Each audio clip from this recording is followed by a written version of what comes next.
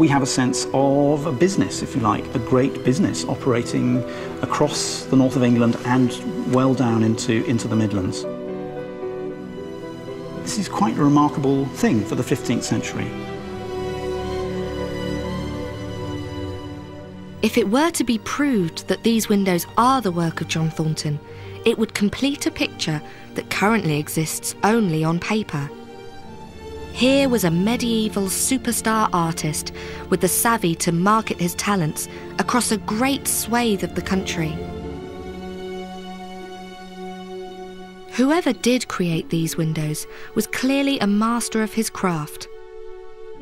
And they become even more impressive when you discover what was involved in actually making them.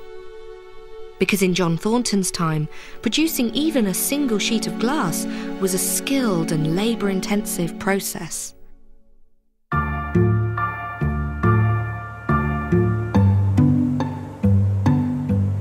At this works in Birmingham, they still use the same basic techniques as glassmakers in the 15th century.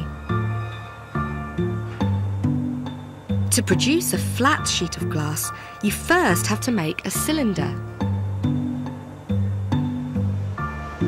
Walter Pinches has been a glassmaker for more than 40 years.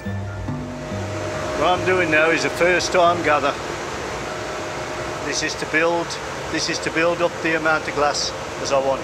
Right, okay, so this is just clear glass at the moment? This is just clear glass at the moment. Right, right.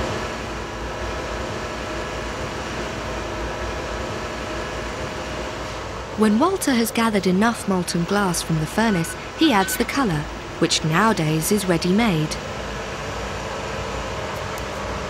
Medieval glassmakers would have added minerals to get the same result.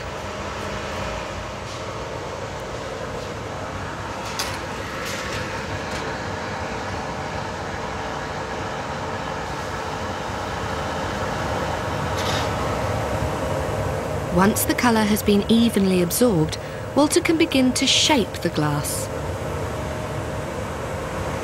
There's something of magic or alchemy about this whole process. Just seeing the liquid glass come out of the furnace and then solidify, and then as the air is being introduced as well, it's just such an incredible process. I can only imagine what it must have seemed like to the medieval viewer.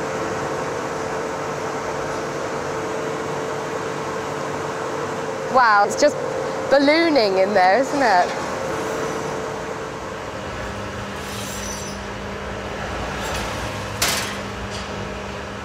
Then, as Walter begins to swing the balloon of molten glass, the shape of the cylinder forms.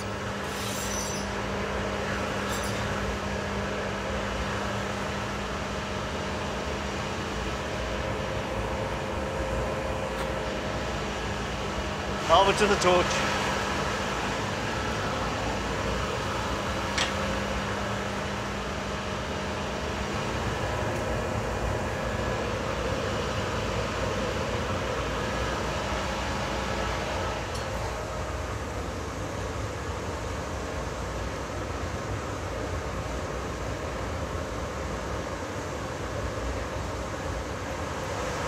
Over to the table.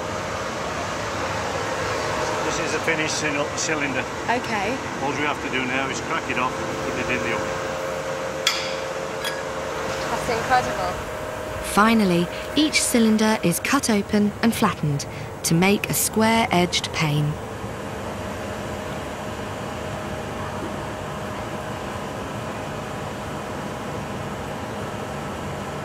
Wow. So many stages, it's incredible. That's what makes it so expensive. Right, yeah, I can tell.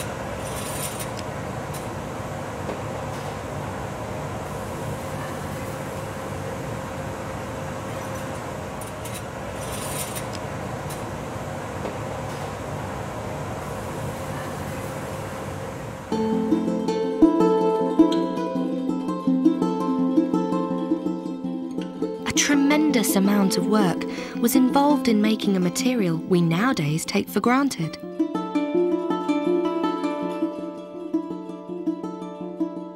And even that was only the first step to crafting windows like these.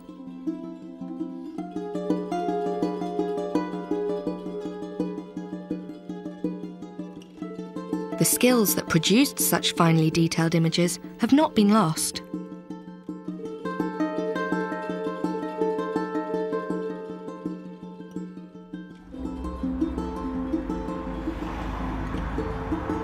A few miles outside the city of York is the studio of the contemporary stained glass artist, Helen Whitaker. Helen creates her own original window designs by the same process that John Thornton and his studio made the east window.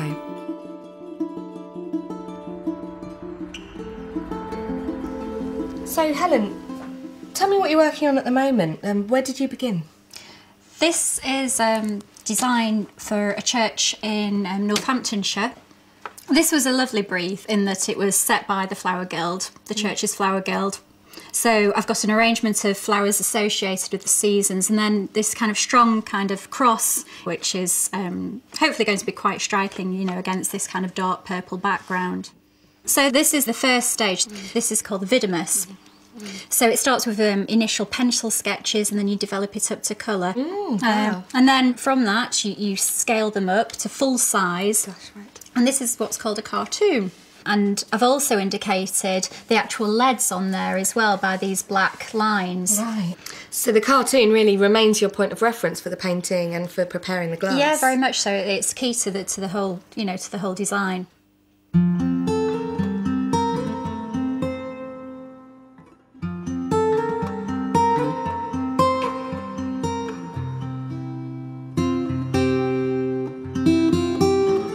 So it's by tracing with paint that the design on paper is transferred onto the individual pieces of glass.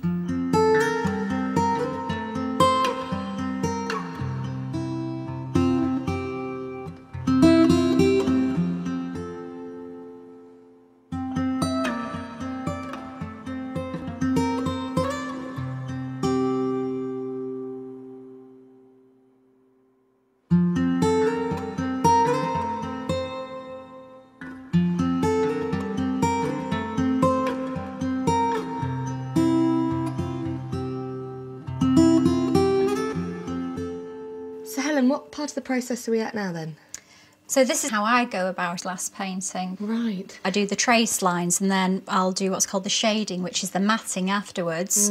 And this glass, it's quite an unusual glass in that it's called a flashed glass. You can see it's red, but it's actually two layers. It's actually predominantly yellow with a flash of red on the top.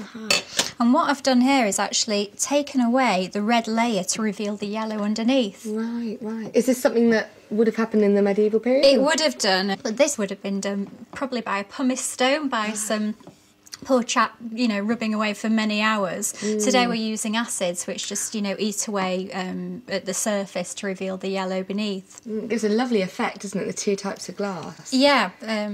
So depending on how you apply the paint, you can get these different effects and textures. Yeah, I mean, it's all about modulating the light at the end of the day. And then once you've completed building up the paint, there's the firing of the glass. The pigment has a glass powder mixed with it. What this does is when you come to firing the glass is slightly tacky at that stage. The pigment with the glass powder in it just adheres to the surface, so they bond together, right, making it permanent. Finally, the pieces of painted glass have to be assembled and held in place with strips of lead.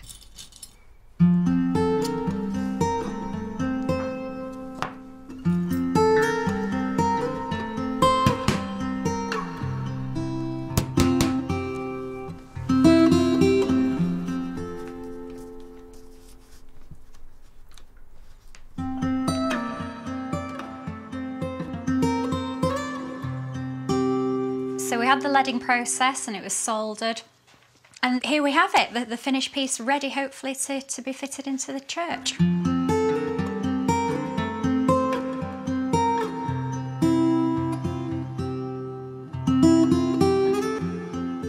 It's absolutely beautiful. I'm absolutely stunned by the finished product, and seeing the way that it's got to this stage, this collaborative artistic process, has just made me appreciate stained glass all the more.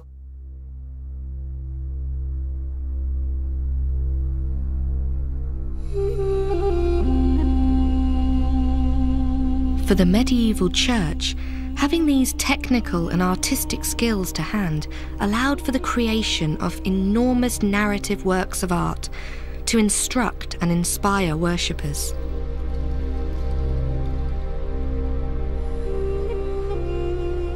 For us today, these are windows onto the medieval mind, revealing how people thought about the Christian faith at the time.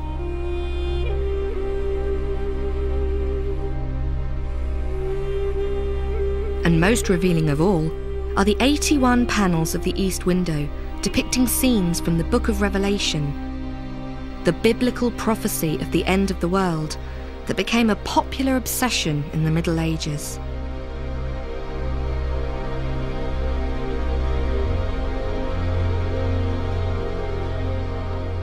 Revelation was written by St. John of Patmos, a 1st century Christian who was persecuted for his faith and exiled from Rome. John foresees Christ's second coming at the end of time, when the earth will be destroyed. Good will triumph over evil.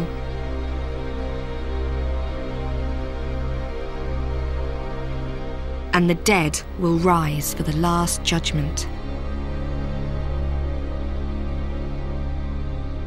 And when you hear them read today, John's descriptions of these apocalyptic events are still some of the most mesmerizing passages in all of the New Testament.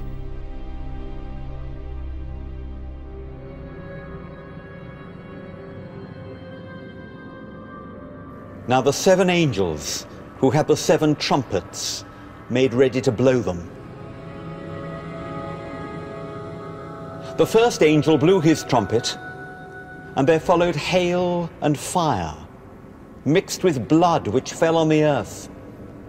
And 1/3 of the earth was burnt up, and 1/3 of the trees were burnt up, and all green grass was burnt up. The second angel blew his trumpet, and something like a great mountain, burning with fire, was thrown into the sea. And 1/3 of the sea became blood. 1/3 of the living creatures in the sea died, and 1/3 of the ships were destroyed. The third angel blew his trumpet, and a great star fell from heaven, blazing like a torch. And it fell on 1/3 of the rivers, and on the fountain of water. The name of the star is Wormwood. 1/3 of the waters became wormwood, and many men died of the water, because it was made bitter.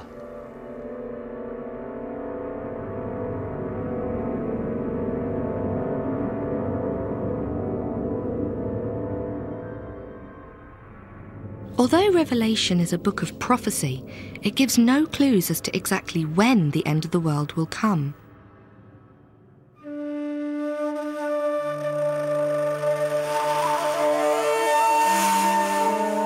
The great dread, of course, was that it might be imminent. So Christians needed to be ready to have their souls judged by God.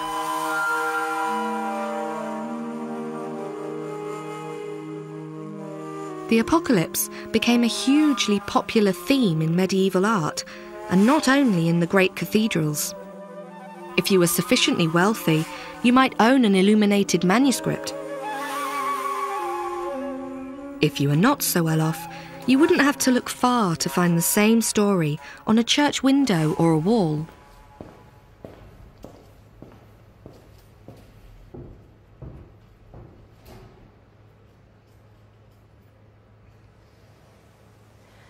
I'm standing in the parish church of All Saints North Street, just a stone's throw from York Minster. People grew up in these buildings. They were baptised, married and buried, with these stained glass images accompanying them through their lives. And what do we